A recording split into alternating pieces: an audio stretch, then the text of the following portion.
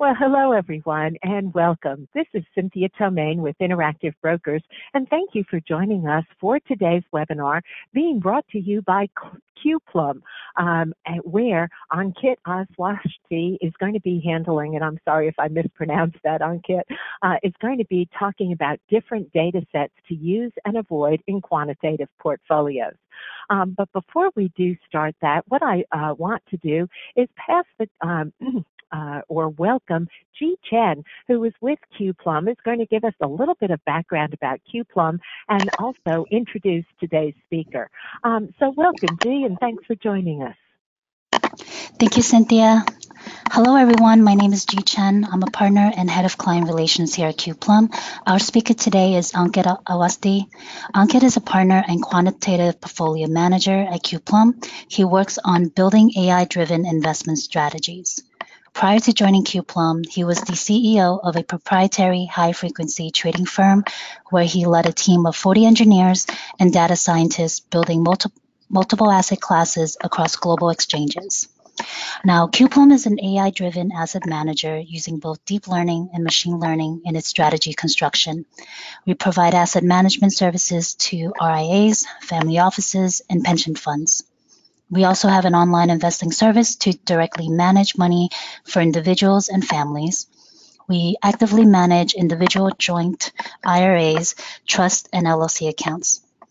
Now, to all of our attendees, during the course of this presentation, please feel free to submit your questions to us, and we will answer them at the end of the presentation. And now I will hand over the presentation to Ankit to begin the presentation on datasets to use and avoid in quantitative portfolios. Ankit? Hey, so lots to cover, so let's dive right in. So one of the most contentious topics when discussing applications of machine learning in finance is which datasets should one use. Given that machine learning skills are becoming more commonplace and access to traditional sources of data is becoming much easier, the race to higher alpha often boils down to race of finding the next valuable source of data.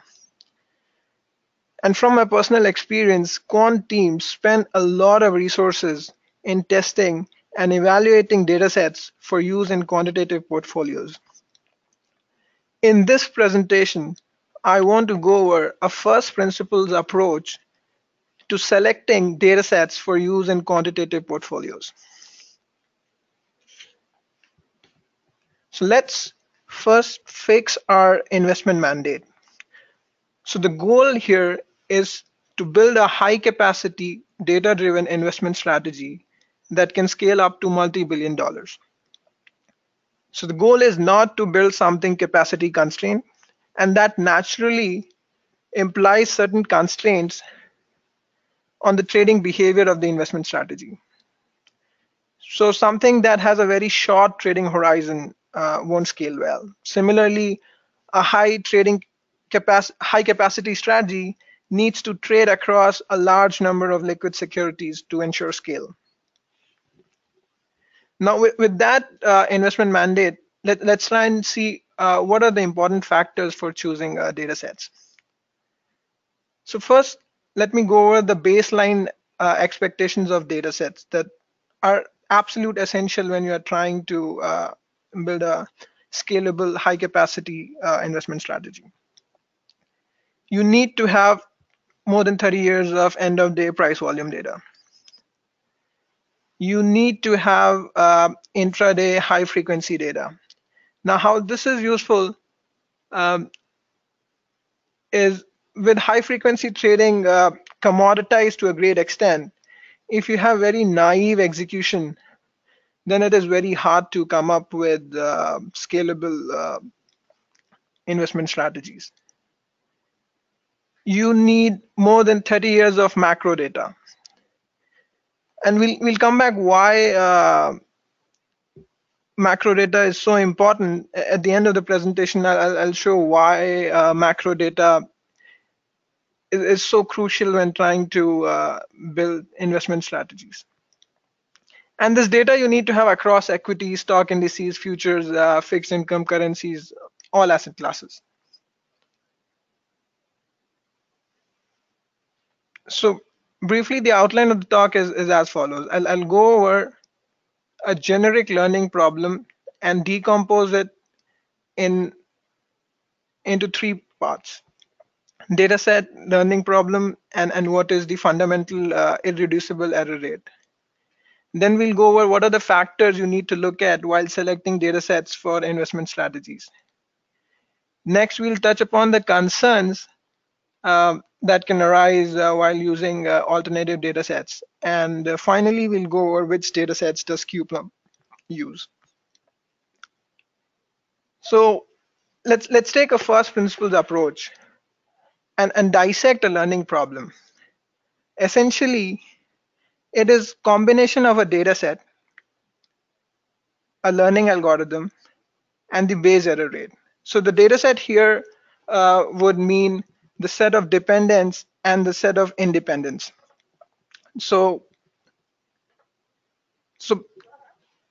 and the learning algorithm would determine the hyperparameters or the functional form that is mapping the independence to the dependence.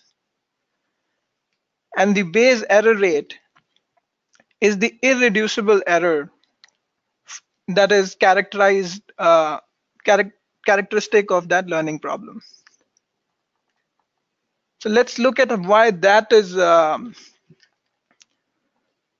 important. So Bayes error can also be defined as the irreducible error or the lowest possible error associated with a learning problem.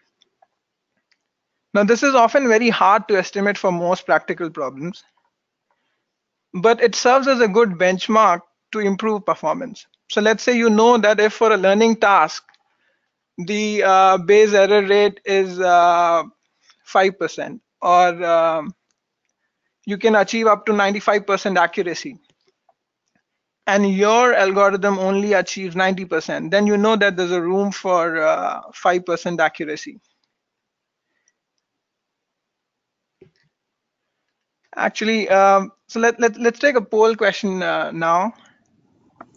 So at this time, what we'll do is we'll launch our false poll question, and we'll give everyone a moment to go ahead and answer that.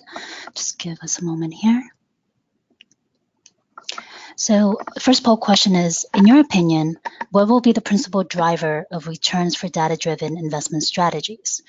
So you can select from any one of the following. The first one is alternative data sets. Second one item is deep learning. Third is markets are efficient, buy and hold is the best. And the fourth one is discretionary traders. So we'll let everyone take some few moments there to go ahead and select their answers.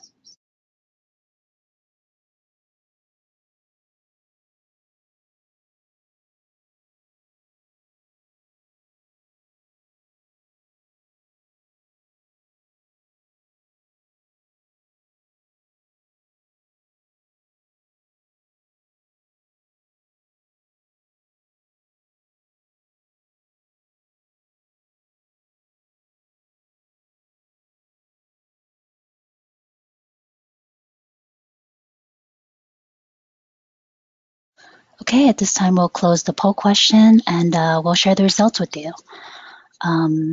So it's pretty much majority of people had chosen deep learning. Do you have any comments on the answers, Ankit? I think that's mostly in line with what I had expected. If you just see at the hiring patterns at most investment firms, most of the job descriptions would have requirements, working experience with deep learning methods or analyzing big data sets. So that's mostly in line with what I had expected.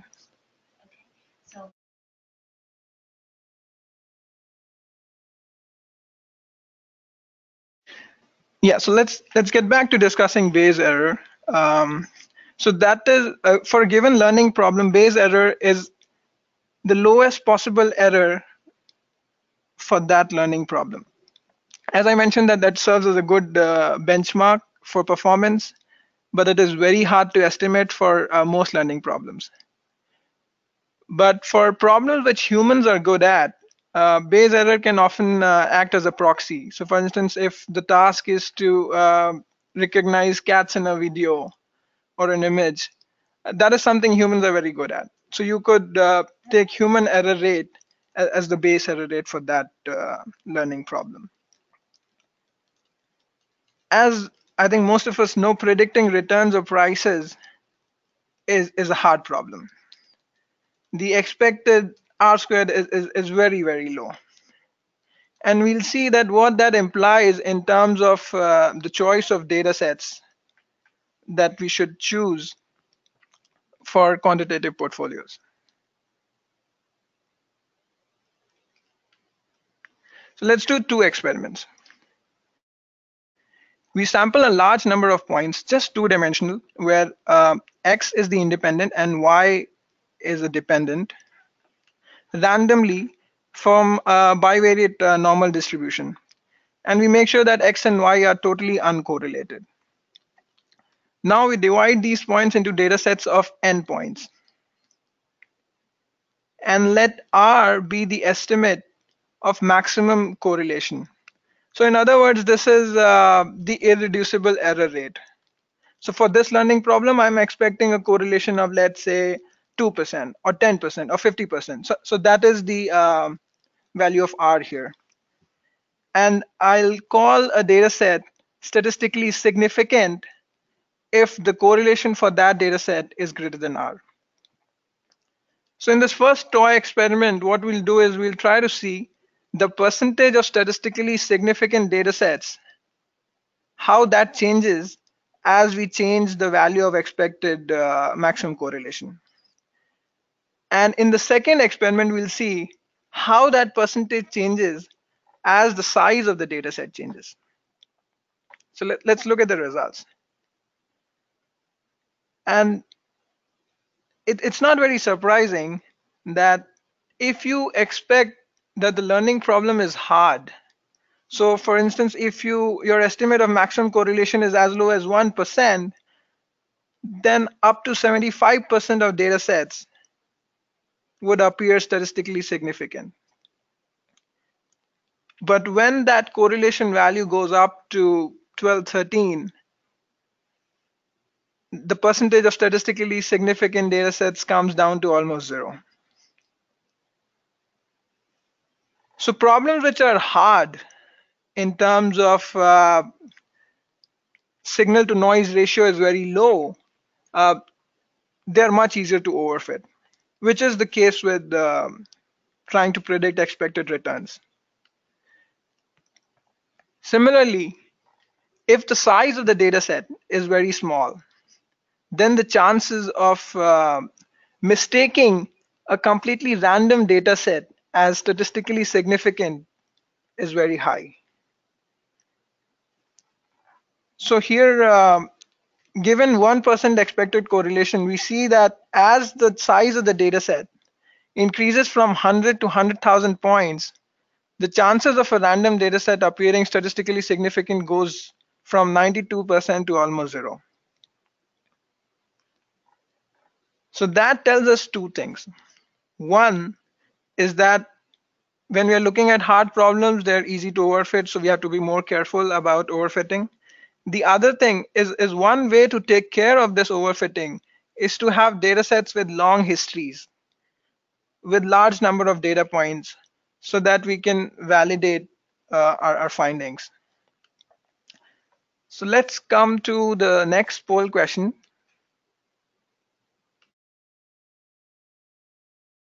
So the second poll question is, in your opinion, which of these tasks has lower Bayes error rate? Answer A is indoor speech recognition. Second answer is finding cats in an image. Third option is predicting if SPY will move up or down tomorrow. And the fourth option is predicting a market crash, draw down more than 20% in a year. So as we've done before, we'll let everyone, give everyone a few moments to go ahead and submit their responses.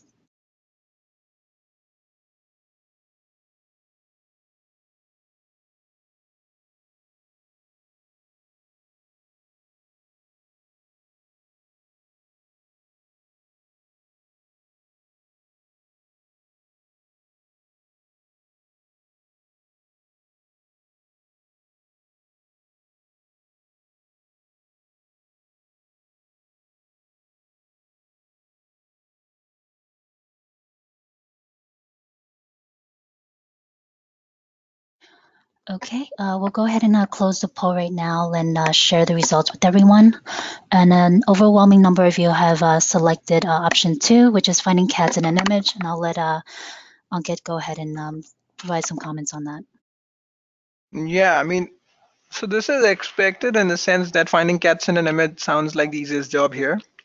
But I'm surprised how many people feel confident that they'll be able to predict whether SPY can go up or down, or rather be able to predict a market crash.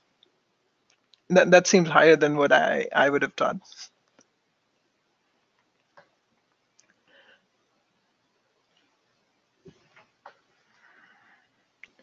So let's get back to our presentation. So now let's go over the factors that we need to take into consideration while selecting a data set. So when selecting a data set, we need to make sure that it is clean and reliable. And I'll come to why that matters and what that entails later. Has high coverage. By coverage, I mean it should have a bearing on a large number of securities. So there could be very niche data sets which affect, let's say, 1 or 2 stocks. And when you're trying to build scalable, high capacity investment strategies, that is not enough. So you would ideally want to pick a data set that has high coverage, has long history. I think we've already sort of discussed enough why long history is important, and is predictive over long horizons. Why predictability over long horizons is important is if some alpha is very short-lived, let's say something like a high frequency trading alpha, then I need to be able to turn over my positions within a very short period of time to realize that alpha, and thereby causing my capacity of the strategy to go down significantly. So let's go into each of these factors in more detail. Data cleaning. Data cleaning is very important. So first thing that comes to mind is we should address any look ahead bias that might be there. Even if your trading strategy is walk forward, is taking care of the look ahead bias, sometimes this look ahead bias can creep in because of the data sets you're using. So before you kind of roll up your sleeves and try out fancy modeling techniques, it is very important to make sure that the data doesn't have any inherent look ahead bias. So one very obvious example is macro data. So let's say jobs numbers. Often they get revised many months later. And if your data set is not using point in time announcements of those job numbers, you will have a look ahead bias. So let's say jobs number for June came out 200,000. And in July, they revise it to 250,000. Now, when you're backtesting your strategy, if you're seeing 250,000 instead of 200,000, then you're looking ahead. Similarly, often data sets have some sort of normalization based on the historical range of the values that are seen. And that can also lead to a look ahead bias. Filling missing data carefully. This is very, very important. Often you find data sets with a lot of missing entries. And with what with what default value should we fill that those missing entries is very crucial. So let's say if I'm filling missing data for returns, 0 would be a good way to fill those values. Versus when I'm filling missing data for prices, I would not use 0. I would rather use the previous value. So there could be examples where you'd want to use moving average of last 5 instances rather than just the previous value. And there could be values where you don't want to assume a number. So you just want to say that this is an invalid entry and use it as it is, and not sort of fill that number with something that you'd have to act on later. Detecting outliers is very important, and I think it's a very non-trivial problem as well, because in finance, one is almost always looking for anomalies. How do you distinguish between a surprise value and an absurd value? And depending on the application, um, I think it is important to determine where that boundary is. As in, what is a sane data point versus what is an absurd data point, and therefore remove it from your analysis. For instance, if my model says that S&P will go down by 5%, and there's another instance where my model says that S&P will go down by 10%. So for me, both of these numbers are very high. And I can safely say that anything above 5% or even 3%, I will consider it as absurd.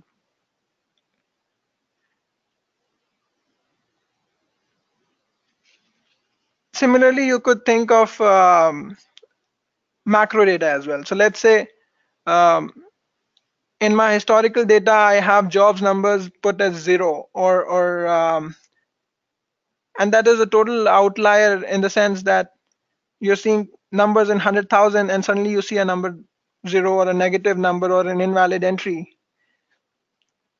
It is very important to rule that out from your analysis.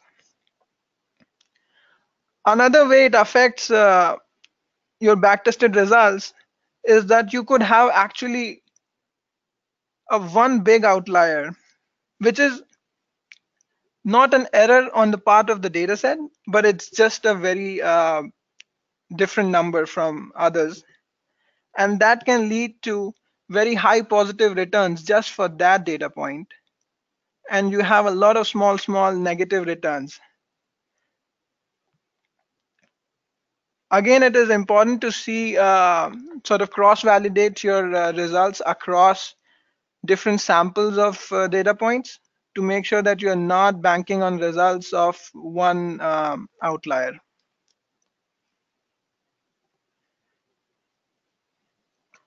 Increasingly, a lot of data sets are being used in a completely automated fashion. And in light of that, it is very important to clean your real-time data feed. So let's say you're expecting non-farm payrolls data, and because of some issue at the data provider's end, you get a value of 0. Now, unless you have some sanity check at your end, you might think that this is much lower than expected and act accordingly. And that, as you all know, can lead to disastrous results.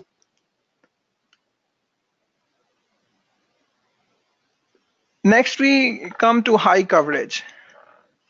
So as I earlier mentioned, coverage refers to the stocks or asset classes the data set has a bearing on. For instance, a very niche data set like that of satellite images of parking lots, of a large retail store like Macy's or JCPenney's would have little effect on the prices beyond that stock or its peers. It is important to realize that smaller the coverage, smaller is the scale of the potential alpha there. Moreover, smaller coverage can also lead to very concentrated bets. And the required alpha per stock needs to be higher. So the good things with high coverage is that it leads to better diversification. I can, even if I'm wrong in a bunch of securities, I can make it up by being right in a number of other securities. It is robust to overfitting in the sense that if you're using the same model across all the securities, then essentially you have multiplied your data set by the number of securities. and it naturally leads to higher capacity.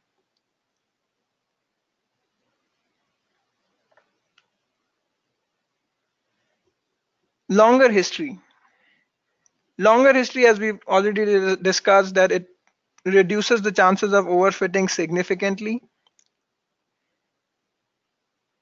Once you have long history, then you can also explore very sophisticated learning methods like deep learning, which are very highly parameterized and data hungry and require a large number of data points to fit. The other thing that is important is what is the hypothesis or relationship one is after. So if you want to learn a linear relationship, one doesn't need a lot of data to come up with a statistically significant estimate. Whereas if you're trying to learn a highly parameterized function, the number of instances needed would be higher. The other way longer history helps is it helps you analyze whether the risk premium of this data set is persistent over time or not. And with a lot of alternative data sets, alpha decay is a problem, as we'll discuss later. So longer history helps us validate that the alpha in this data set is persistent. The other thing way it helps is if the data set covers the likely scenario that can appear in out of sample data, then it is better. So for instance, most of the recent alternative data sets would not have coverage going back to 2008 financial crisis, where price volume data and macro data cover more than 50 years spanning multiple economic regimes.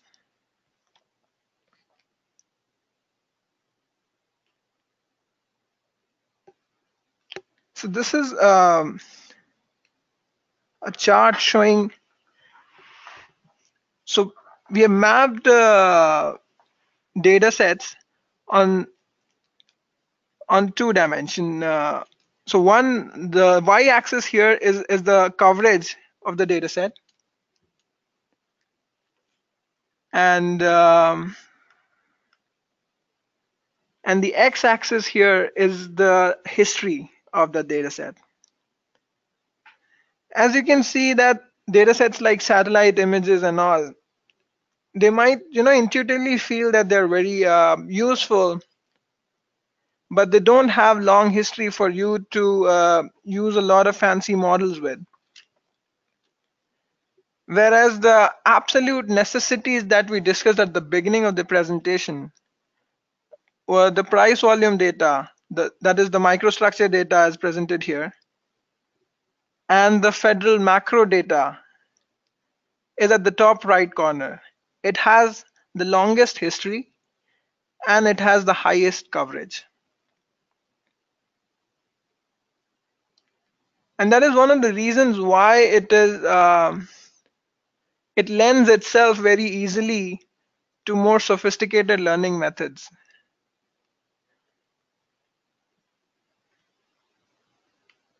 So next we'll go over the concerns that can arise while using alternative data sets. We'll go over alpha decay, overfitting, the possibility of learning spurious relationships, lack of transparency is there, and escalating cost, I believe, is one of the factors that is not highlighted enough. And there could be compliance related concerns as well while using alternative data sets. So let's discuss alpha decay in more detail. So firstly, the data sets that deliver alpha over a high coverage are extremely rare. And the alpha decay is to some extent inevitable. Information dissemination in currently is instant, and keeping a profitable dataset under wraps is impossible. And when such a dataset becomes mainstream, that alpha vanishes. And as barrier to using datasets is coming down, and more firms are becoming capable of processing large quantities of data, the life cycle of alpha generating datasets is becoming increasingly small. And therefore, the quant firms need to constantly look for new edge-worthy data sources. And a bulk of the time in quant firms is spent on trying to analyze datasets for relevance.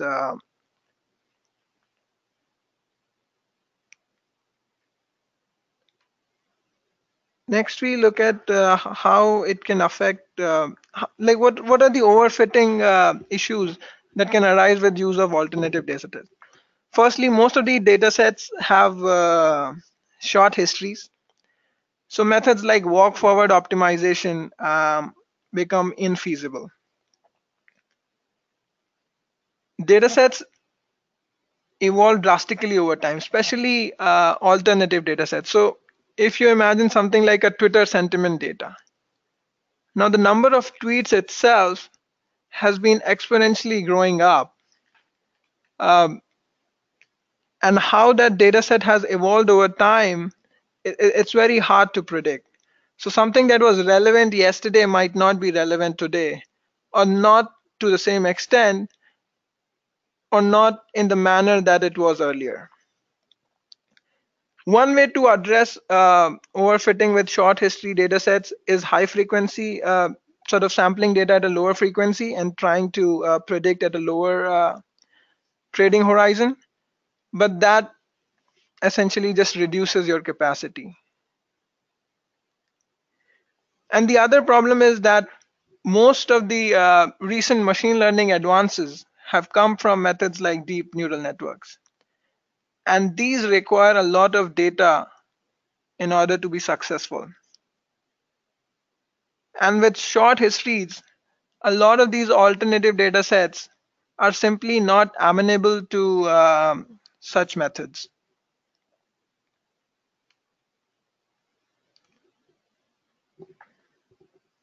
One of the reasons skeptics of machine learning want to get a feel for the trading decisions, and rightly so, is the fear of learning spurious relationships. So this is an instance where it even caught the eyes of popular media, where apparently Anna Hathaway was driving the results of returns of Berkshire Hathaway stock.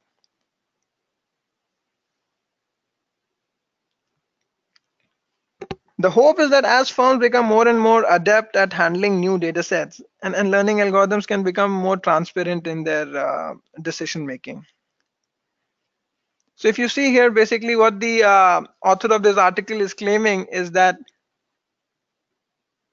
these automated learning bots somehow discovered this relationship that whenever Anna Hathaway movies get released and the sort of tag Hathaway becomes more popular, Berkshire Hathaway stocks go up. And he claims that this sounds more than a coincidence here, and therefore could be because of these bots actually trading up these stocks at times when these movies come out.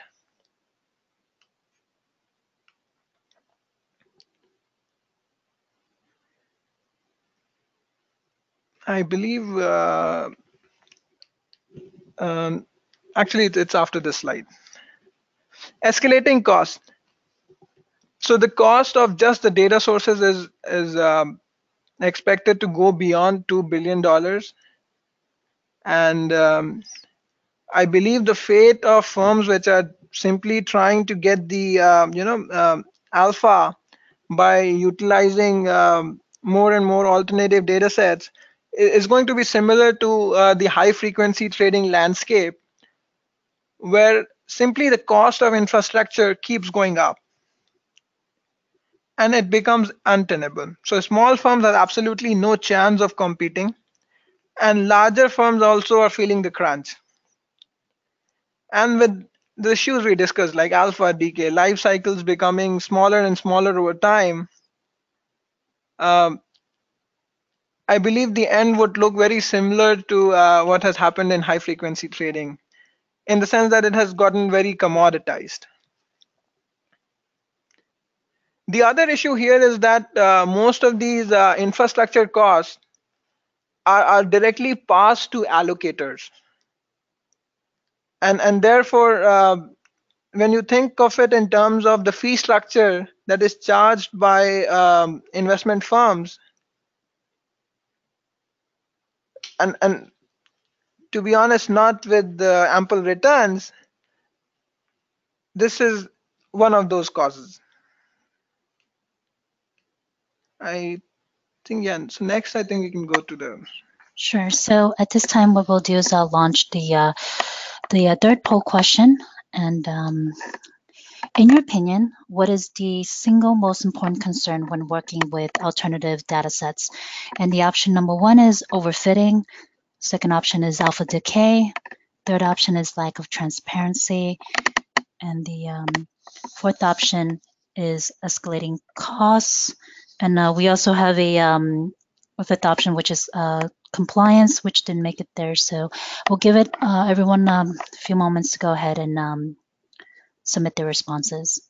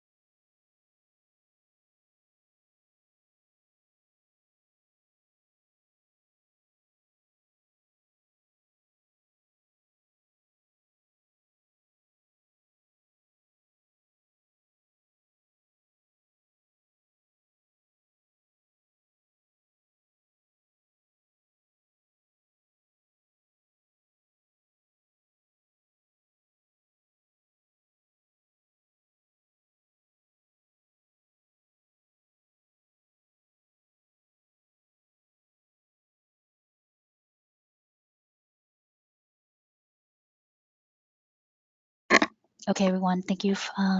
Thank you, and we'll close the poll now and share the results with everyone. And it seems to be the most popular one is overfitting. What's your take on that, Ankit? No, sounds fair. I believe as well that overfitting is, as a quant, that is the single most important concern I have when trying to evaluate data sets. And you can never be too careful when it comes to overfitting. Okay, we'll go ahead and go back to the presentation here.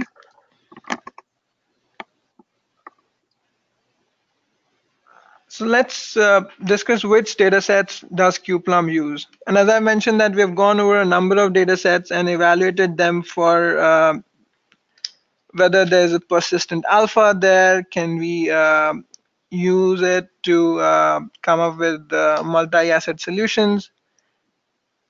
And this is what we have found useful.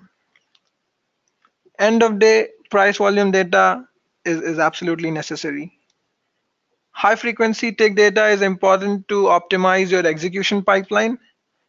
And I'll come back to why it could be useful for other reasons. We have more than 50 years of macroeconomic data. And when I talk about macroeconomic data, so let's just take the example of the jobs numbers.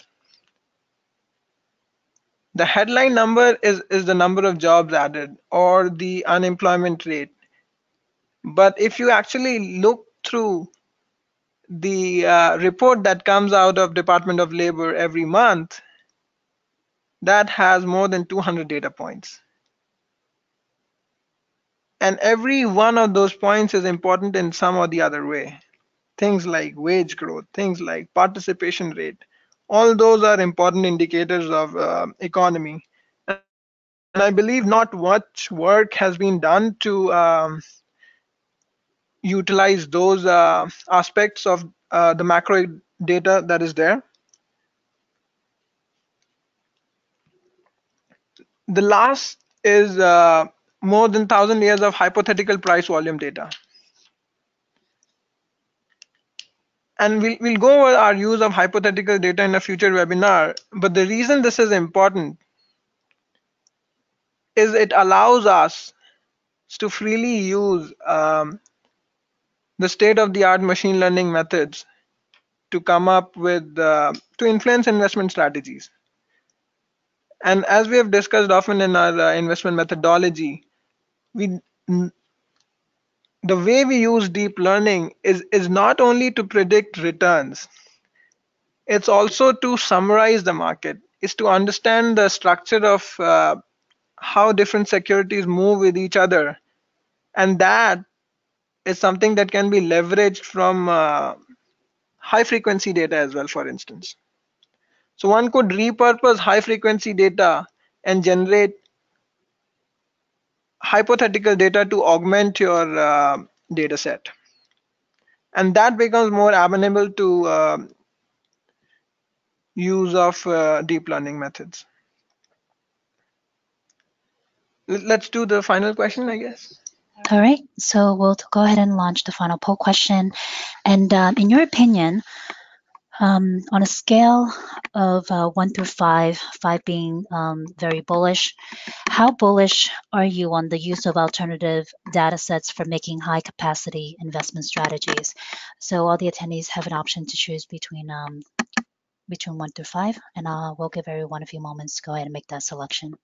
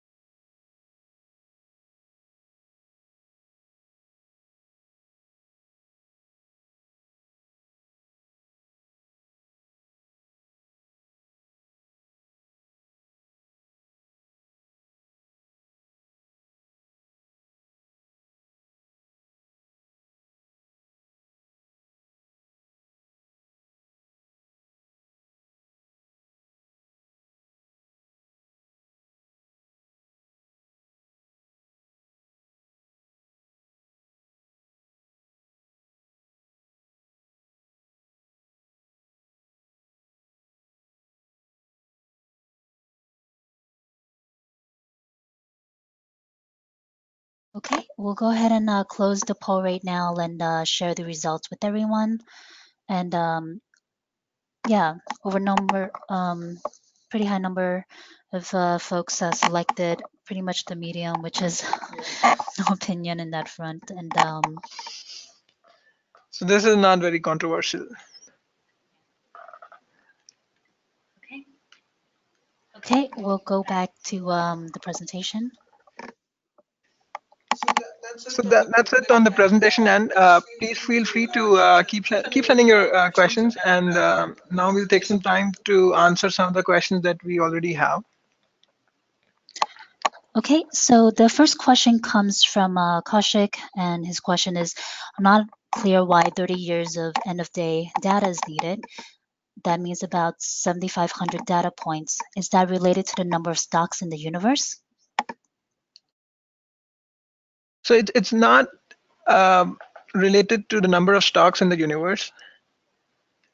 30 years of end-of-day data is needed because it spans multiple economic regimes. Obviously, more would help. But making sure that your strategy has seen enough economic regimes, inflationary periods, disinflationary periods, I think having more data is having at least 30 years of data is crucial. Okay, we'll go ahead and answer the second question that came on. And this one comes from Daniel. His question is, regarding deep learning, what would be the most common way in which it is being used in the financial industry? I assume recurrent neural networks to predict price movements. So yes, recurrent neural networks, I believe, lend themselves most easily to financial time series. But from personal experience, even something like autoencoders for summarizing data sets. Traditionally, people have used principal component analysis. Um, so even very naive models like autoencoders tend to do very well when sort of trying to summarize the data sets in fewer number of dimensions. Interestingly, I'm not sure if a lot of people have tried reinforcement learning, but that seems to be a very up and coming topic, which has been used in a lot of partially observable time series data sets. So it would be interesting to see if something like that comes along. Okay, so at this time we'll go to another question, and we have a question from Jackie. Question is, macro data has been there for a long time, long time. Why do you think that there's any alpha left? So this is something that I alluded to earlier in the presentation as well, that although macro data has been there for a long time, um, it has not been used well, partly because, let's say, people have ignored the other data points other than the headline numbers.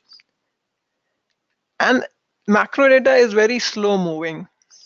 And most of the times when we are talking about alternative data sets, people are trying to be faster. How can I get information that is faster than the other source? And it has bearing on very large asset classes. And the gestation period of macro data is much higher. So for instance, um, payroll numbers are predictable over 6 months, like are indicative of a crisis 6 months ahead. If you were to simply just see what is the trend of payroll data versus how is the economy doing, you could see that it is predictable over the next 6 months. So I think that that sort of longer horizon predictability of macro data has kept a lot of people away from it. But when it comes to building scalable multi-asset investment strategy, it is very crucial. So our next question comes from David. His question is, with so much effort having been placed on high frequency data and the shrinkage of alpha as a result, what time horizon for return forecast do you consider to be the sweet spot for quantitative methods at the present time? In my opinion, that depends on your investment mandate. So firstly, it is important to look at high frequency trading as a phenomena. It is important to acknowledge that in any investment strategy, be it a long-term investment strategy. So even if I'm trying to predict prices over a month and my turnover is 1 month, high frequency trading is important because I need to optimize my executions if I have to build something that is high capacity. Coming back to your question, I believe it almost always depends on your investment mandate. Very short horizons are obviously becoming very competitive and is mostly an infrastructure game at this point. But there is a lot of opportunity, even in intraday, trying to predict 3 hours, 5 hours, or a week ahead. But again, the shorter horizon you pick, the more capacity constrained is your strategy going to be.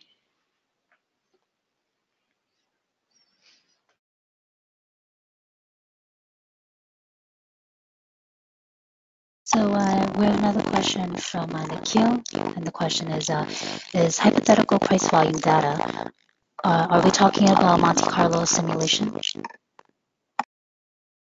So Monte Carlo simulation is one way to generate hypothetical data. See, you have to realize that hypothetical data needs to be representative of actual financial data as well. And there are some stylized facts in financial time series. For instance, there is if you have a naive multivariate normal distribution that you're sampling from, that is not going to lead to, let's say, volatility clustering.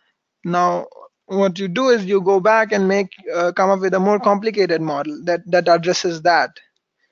Then there could be other issues like, for instance, there's leverage effect in financial time series. That volatility of an asset class is inversely proportional to its returns. So VIX is inversely proportional to SPY returns. Let's say you go back and you come up with a model that addresses that as well. Now there are other things that are very common in financial time series data, that when volatility increases, the cross correlation across asset classes increases as well. So in times of financial distress, you'll see that everything becomes much more correlated. How do you address that? And for that, we have seen that high frequency data to a large extent is able to mimic a lot of these properties of daily data, and thereby serving as a good source of hypothetical data for deep learning applications. Okay.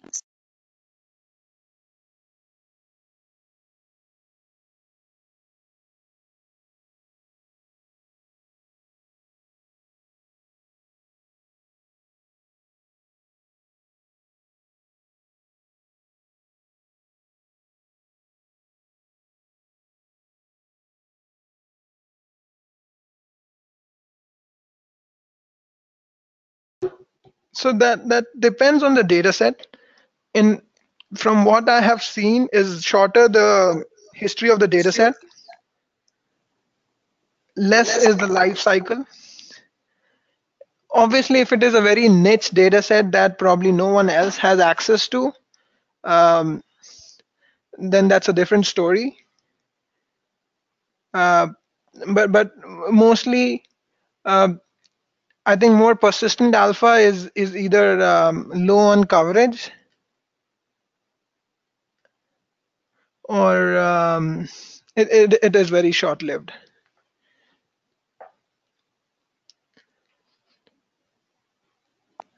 Okay, so at this time we will we have time for one more question, and we will go through. So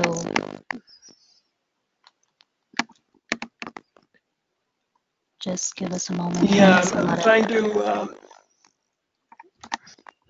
get a question that is more relevant for the discussion.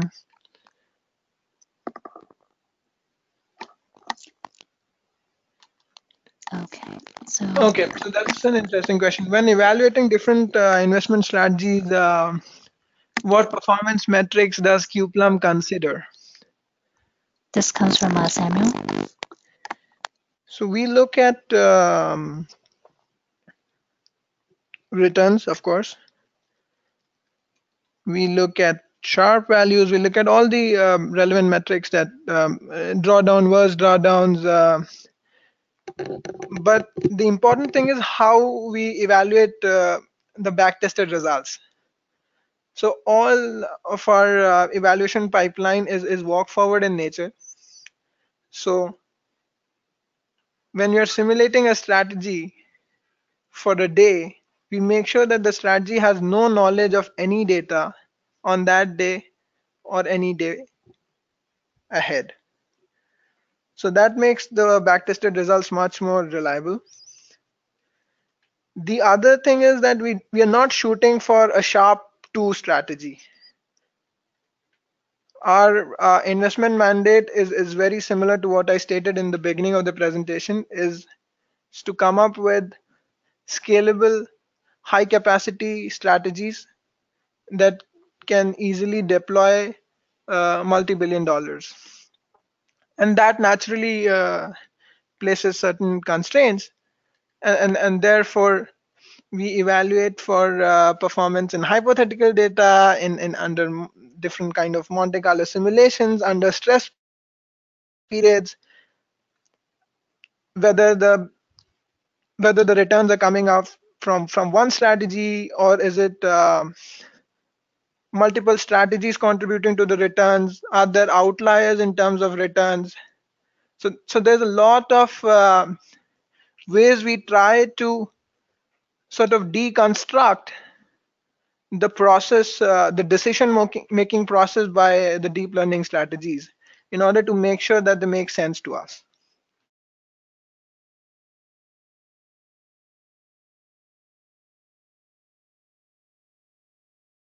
Okay, so we'll try to, I know that you guys have many of your sending in questions, so we'll have time, we'll just answer one more question before this end of this webinar.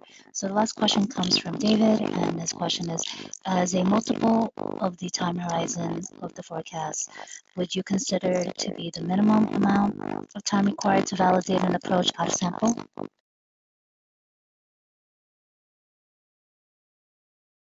So that, I believe, again depends on how much backtested data you have, and how confident are you of that alpha. So, and this is a bleed that almost, if you're using alternative data sets, you have to live with it, in the sense that alpha decay is inevitable. So when you deploy your strategy in real, you will find that the alpha in real is smaller than what you had in backtesting. But if that is systematically different, higher or lower than what you had backtested, then I think you need to go back to the drawing board and realize that that either the alpha is gone, or there was overfitting, or something of that nature.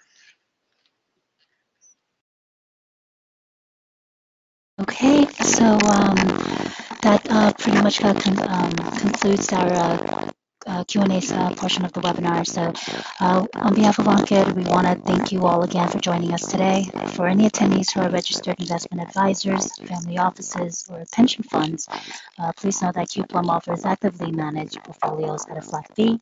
Please feel free to send any queries to contact@qplum.co. And we also look forward to having you join us next month on July 17th, where Mansi Singhal, co-founder and CEO of qplum, will be presenting on active investing versus buy and hold. Cynthia, I will now hand over the closing remarks over to you. Thanks, everyone. Well, G and Ankit, thank you so much for today's presentation. And as G was just mentioning, we do have another webinar coming up on July 17th, where where we actually will have access, or presenting that day is qplum's co-founder and current CEO, who will be talking about active investing versus buy and hold. That event is listed on the Interactive Broker website. Underneath the education menu, you'll find the webinars link and can locate registrations for that upcoming event. So with that, we are going to conclude our session here today. I've got to thank all of you for participating with us this afternoon. We do appreciate the time that you have spent. We also have been recording today's event, and I'll be sending out a direct link to the recorded playback soon after this session ends. It will include not only a direct link to the playback, but also to the slides that have been used for today's presentation. So with that, we are going to conclude our session today. You can exit using the X in the upper right-hand corner of the screen. Thanks all. Have a great rest of your day. And special thanks to qplum for today's presentation. Thanks, everyone. Have a great day.